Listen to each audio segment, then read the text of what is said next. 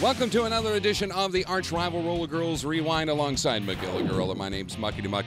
Travel team season. We couldn't wait for it to get here. And in April at Midwest Sport Hockey, we finally got that first big home opener of the season for the travel squads, the St. Lunatics and the Arch Rival All-Stars. Madison was in town. Boy, it was a fun doubleheader. Great doubleheader, Madison. Such a great team. They came down with great energy from both squads. Did you know the Arch Rival Roller Girls have never lost an all-star bout at home? Did they lose tonight? Gonna find out. Gonna find out, and it was a fun one. Number 21 versus number 33 in the WFTDA, and both teams trending up the last couple of weeks. We saw Arch Rival with that first loss against Windy City, but we liked a lot of what we saw out of that contest, and we saw a lot of those things in this matchup against Madison. We felt an all-star team for Arch Rival that was kind of getting some confidence. New team, new look, a lot of different skaters, new mix, and they needed that confidence, and they went to Windy and they felt strong coming afterwards, and they showed a lot of that tonight. They also showed some of the rust of a team that's really kind of trying to come together.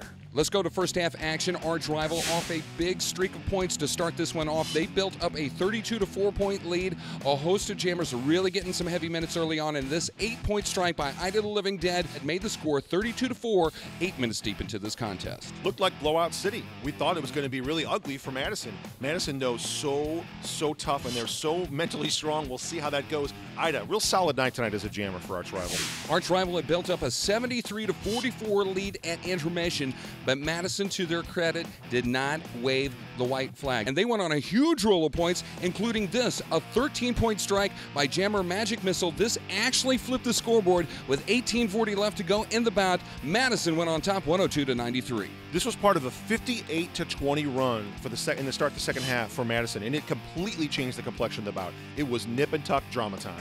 Madison extended their lead to 104-93. Arch Rival kept climbing back, clawing closer and closer to that differential, and eventually they would go back on top on the scoreboard. Mighty Boston, with this 9-point strike, made the score 111-106 with about 13 minutes left. The calm, cool, and collected one. Mighty Boston, never flustered, always coming up when she needs to. Came up really big for Arch Rival in the second half. But the big eye-opener for Arch Rival comes up in the penultimate jam as Brickyard races out in front, gets lead jam, scores 4 points, but a really risky call here by the bench. They continued this one rolling, and it pays off. Arch Rival would get a 23-8 strike from Brickyard that really blew the gates wide open. Real gutsy call here from Arch Rival this deep into a contest against a very hot Madison squad. Like super gutsy. This was crazy, and the crowd was going wild. It was complete trust by the coaches of the blocking schematic that was out there for Arch Rival, as well as the jammer. It completely changed it, destroyed the time on the clock. The lead was insurmountable. No matter what happened in the last jam, you could see Arch Rival was going to take home the win. That differential at halftime remained the same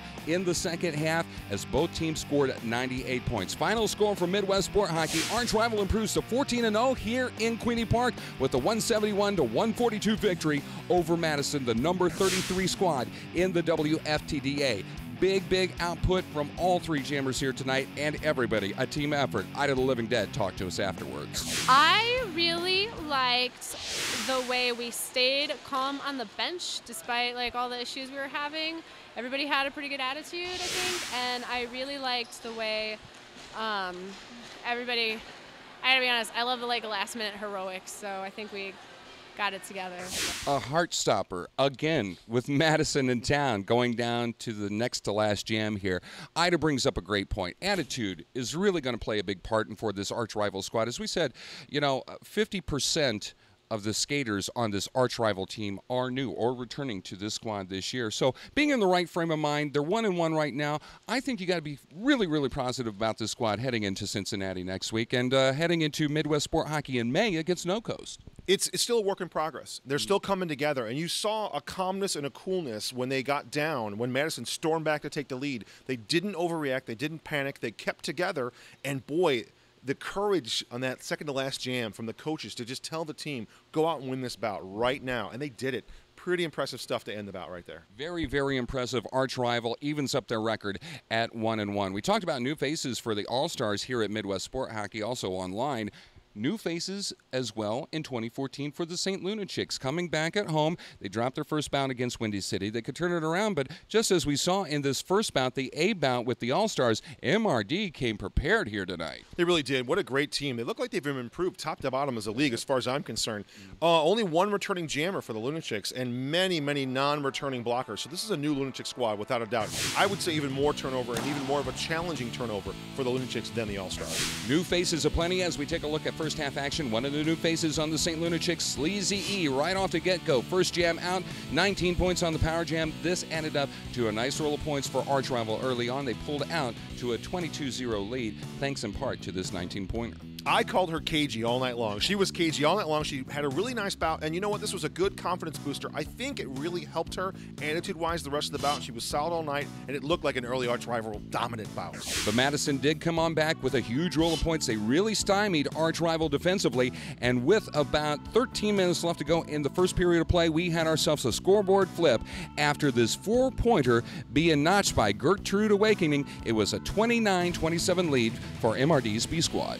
Arch was stuck in the 20s for such a long time, and the Lunatics just couldn't get out of there. They really shut down every different jammer that arch rival sent out there, and they ended up taking the lead, and they held it for a long time. Halftime score, MRD on top, 65-47. Second half action now, and MRD coming right out of the gates. Huge points collected here by Sequin Destroyer. This would be a 15-point power jam. This extended the lead now to over 40 points. Well, it was like a mirror of the other bout that we saw with the All-Stars. The MRD comes out and just takes it to arch rival in the second half and really extended the lead with some really powerful jamming. MRD outscores ARG 83-54 in the second half. The B squad from Madison, Wisconsin scores the 148-101 victory over the St. Lunatics, who dropped 2-0-2 on the season. But bright spark for this young squad, MVP blocker, Jamheiser-Busch. Let's hear from her. First up, I think our jammers killed it tonight. I mean, they used their offense when we had offense.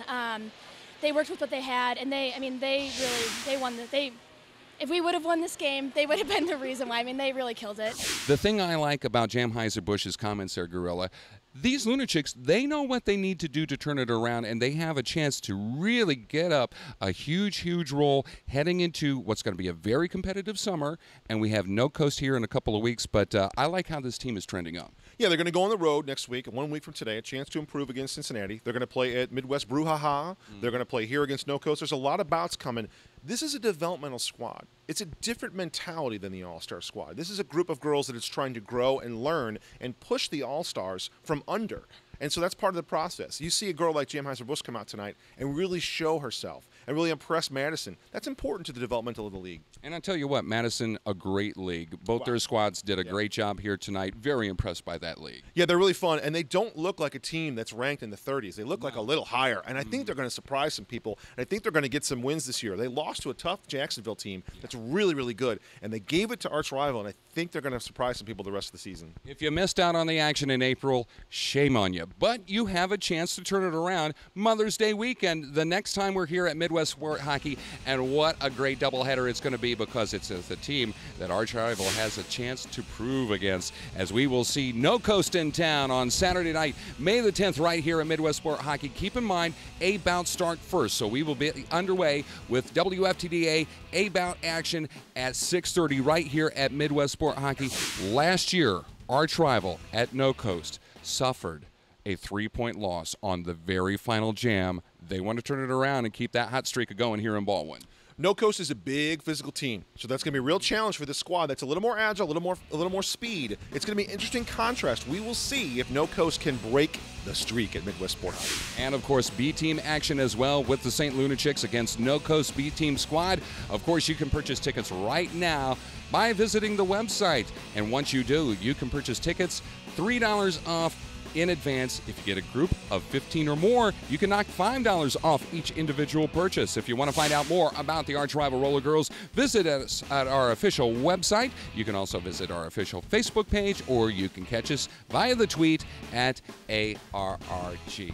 Gorilla, I know what I'm going to do for my mom, coming up this year for Mother's Day, I want to bring her to Midwest Sport Hockey and feature this great arch rival Roller Girls action. No Coast. It's going to be a fun doubleheader. It really is. I think this arch rival Roller Girl team is going to be good this year. They're going to be fun, and they're going to be interesting, and they're going to keep all these bouts exciting. Get out here and watch it. Why wouldn't you? It's going to be a lot of fun. Saturday night, May the 10th, No Coast in town, arch rival A and B. It's going to be a lot of fun. For Miguel Gorilla, my name's Muckety Muck. Thanks so much for watching The Rewind.